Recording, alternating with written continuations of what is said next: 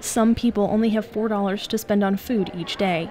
It's not enough money to buy a $5 footlong, but nearly 21,000 people, or 8% of those living in Lincoln, make it work by living off food stamps. In order to help those who need help but are frustrated by the red tape, the Food Bank of Lincoln launched a program to help get people on the Supplemental Nutritional Assistance Program, or SNAP, in 2009.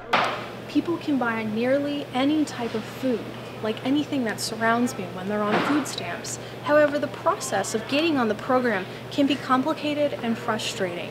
The application alone is 23 pages long, or about as thick as this sheet of paper.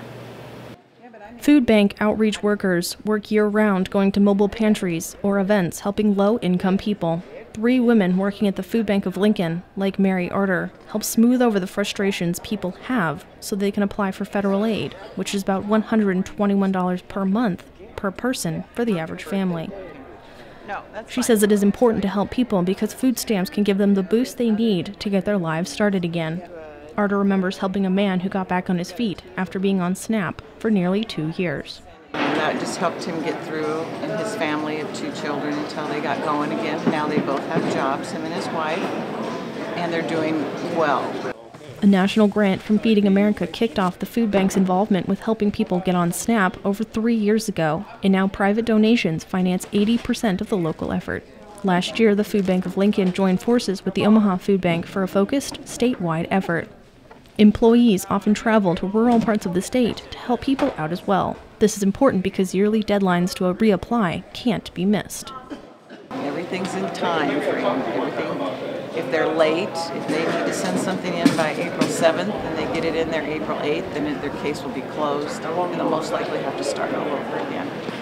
The food bank works with the Department of Health and Human Services, where people go when they need government benefits. Alex Shada, Public Relations Director for the Food Bank of Lincoln, says most grocery stores accept food stamps, and they get $9 back from the government for every 5 SNAP dollars spent to help subsidize the program. We think that if we can extend these people's income a little bit by providing them a little bit of food or some money for food, then they're able to pay bills or pay other necessities that they have to take care of.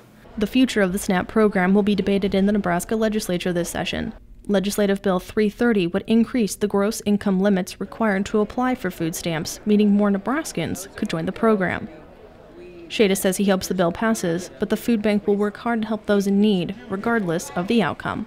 A lot of these people have been judged and been put through a lot throughout their life, and I think it's refreshing for them to be able to sit down with somebody that's truly trying to help them and help connect them and their family to some benefits.